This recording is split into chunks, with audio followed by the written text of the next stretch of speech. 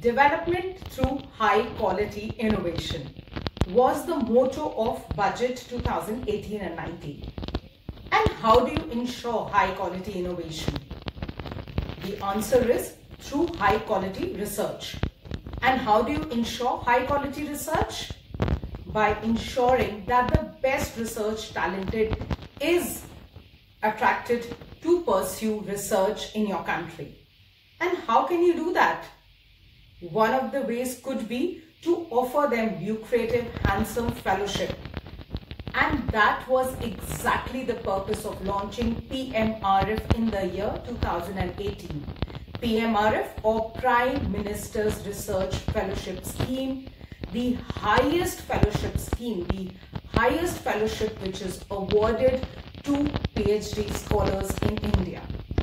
If you want to know all about PMRF, who can avail it, how can you avail it, what is the eligibility criteria, and so on, then keep watching this video with your one and only PhD mentor, Dr. Ritika Gaba. Before we move ahead to understand how you can avail this highest fellowship in India, let us understand certain important characteristics of this highest fellowship in India.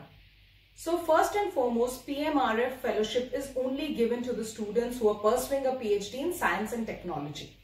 Not only this, you should be pursuing a PhD in one of the PMRF granting institutions, which include all your IITs, IISc Bangalore, IISER, certain high-ranked centrally funded central universities, IITs, NITs. So there is a set of certain selected institutes. Only when you are pursuing your PhD from these institutes in science and technology can you avail this fellowship. Okay, besides this, there are two different channels through which you can apply for this fellowship. Number one is a direct entry channel and number two is a lateral entry channel. Now, direct entry channel is for those people who know that they are eligible before they are applying for their PhD, and as soon as they start their PhD program, they can start availing this fellowship. Whereas the lateral entry channel is for those people who are already pursuing their PhD since the last 6 months, 1 year, 2 years, and so on. So these are two separate channels, and I would be explaining you in detail both these channels and also talking about the amount of fellowship which you get and how exactly do you apply through these channels. However, since both these channels need great explanation and detailed explanation, we will be focusing only on the lateral entry channel in this video. And for the direct entry channel, we would be making a separate video which would be released next week on our YouTube channel. So stay tuned with me for both these videos. Let us now start to discuss how you can apply to the PMRF fellowship through the lateral entry channel. So let us begin with the eligibility criteria for this. Now, the first eligibility criteria is that you should be pursuing a PhD from one of the PMRF granting institute in the subject of science or technology.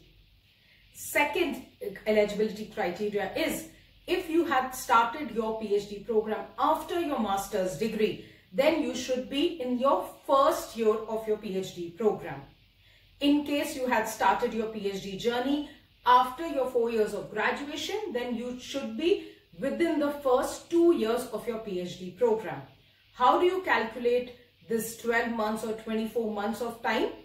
Then the time will be calculated based on when you secured your PhD admission and when are you applying for the lateral fellowship scheme.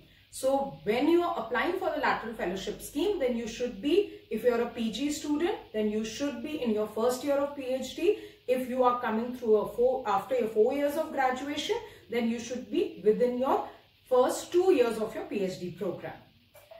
Besides this, the most important requirement for a lateral entry channel is that you should have completed at least 4. I repeat, you should have completed at least 4 full semester courses and and should have secured at least 8.5 CGPA in your PhD program. So at least 6 months you should have completed. You should have completed 4 courses in these 6 months in which you have secured at least 8.5 CGPA. If you do have this 8.5 CGPA in 4 of your courses, then you are eligible to apply for the PMRF fellowship through the lateral entry channel, which brings us to the second step. So your eligibility has been determined. Now you will move on to the second step, where your PMRF granting institute and the coordinator of that PMRF fellowship, which is one of the professors in the institute only, would be recommending you. They would be filling up a form on the PMRF portal and they would be sending all the requirement documents, which usually includes your research proposal, which is a very important document for your selection for this fellowship. Also, if you have published any papers or any papers which have under review, if you have attended any conference and you have presented papers in that conference, and all your mark sheets and other important documents related to your PhD needs to be uploaded. The third step would be for the selection criteria. Now the selection is usually made by the PMRF committee based on your recommender's documents that they've uploaded, and also very important, your proposal. I've also already told you your past grades, your certificates, your papers which have been published. Based on all these things, you would be selected for the PMRF fellowship through the lateral entry channel.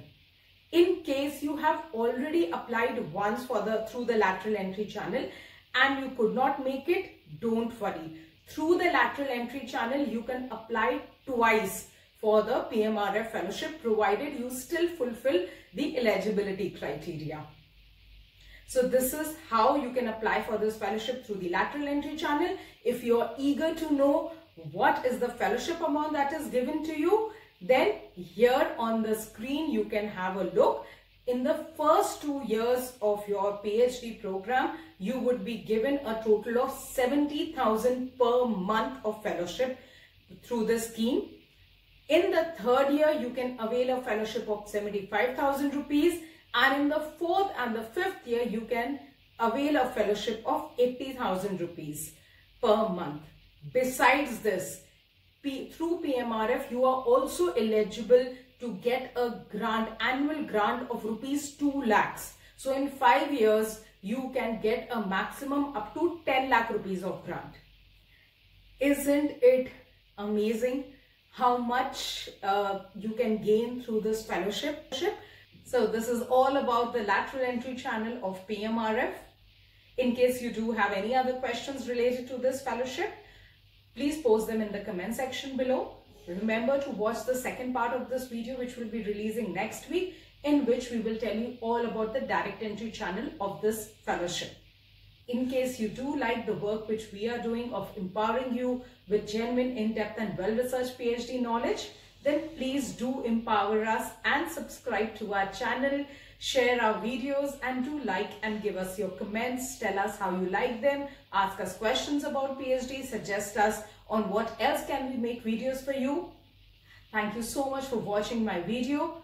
This is Dr. Ritika Gaba, your one and only PhD mentor, advisor and trainer.